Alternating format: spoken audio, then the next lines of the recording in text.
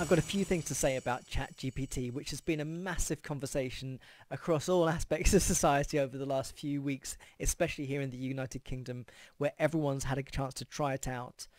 No, not everyone actually. In fact, not most people at all. Very few people know about this or have ever tried ChatGPT. Even if you try to log in and become a user, there's such high demand that it's really hard to actually get into it. But I have tried it out on a few different things.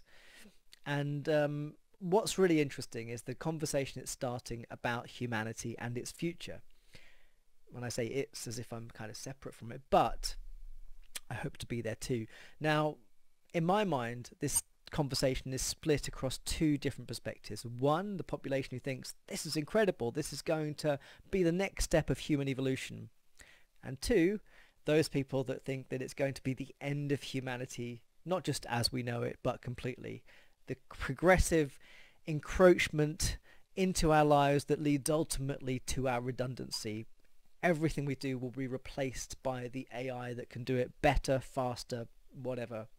And we've seen good reasons to think about that concern. We've seen how ChatGPT can do some of the things that we thought only we can do because we're humans and have some special quality, like write poetry or write code, or anything that we do could potentially be done by ChatGPT, and of course its successors too, which are going to be even more capable at doing many things. So it's important that we do engage with that conversation about our future. It's really crucial that technology always compels us to think about our value. What is our utility? What is our role within planet Earth and indeed in constructing our own future? It's clear that since technology has existed, which is forever, it has led us to both change the sorts of things that we do.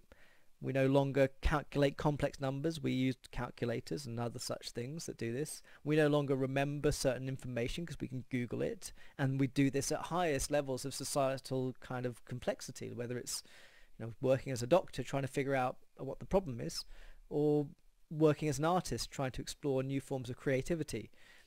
So that's not new. It's something that we've always done, to try to harness technology in a way that pushes us in a certain direction. There, of course, are casualties that emerge over that time. There are things we don't do now that we don't have to do because the technology does it. Some of the things we ought to be doing, probably, they'd be quite helpful for us, only because the consequences, the habits we form, which may not be as healthy or as interesting. So, yeah, pick up a book and read it rather than just read it on your mobile phone. That's probably a really good idea. Make sure you write with pencils, with pens on paper, rather than just on a computer or on a mobile phone. But some of the innovations just are liberating us and freeing us from the limitations of our corporeal sensibilities. I use a lot of voice typing tools to allow me to get words out onto a page, because the barrier to do that either with typing or with pen and paper is just too great. So these can be liberating. And in fact, I think what will happen a lot with some of the stuff we use ChatGPT for, whether it's students trying to write their essays, is that it will actually lead us to engage with that content in a more meaningful way, potentially. And let's remember that one of the reasons why that's important is that actually some of the habits that have become established by those people who were concerned about either cheating or shortcutting the kind of creative or intellectual circuit are pretty poor. I don't have the time to read huge amounts of scholarly work to inform my research. So if I can find a way if I can create a systematic review of the last 10 years of those papers that are far too big in number to read, well, brilliant. Thank you very much. And that may be also the kind of output that is worthy of publication in itself. So I think these are helpful things. And what that does for me is it saves me all the boring time in trying to figure out how to get all this information. Because let's remember, 90% of our time in trying to do this work is in the administrative tasks of putting it all together. So we have to look at this optimistically. And I think if you bring a kind of critical perspective to this area, the consequences are actually really exciting and valuable for humanity.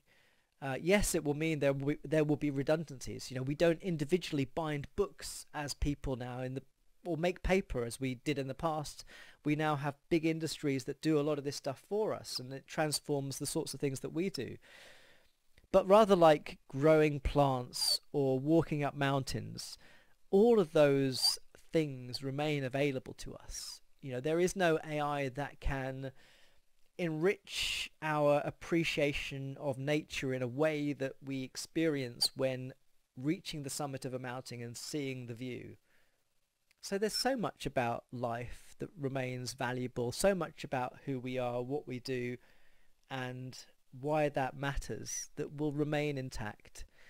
We don't need to worry about our future. We do need to worry about the systems that will change as a result of this technology and make sure that we manage the transition.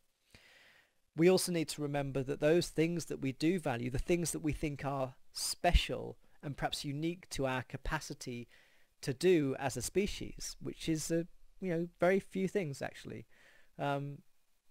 they are also extended by the technology.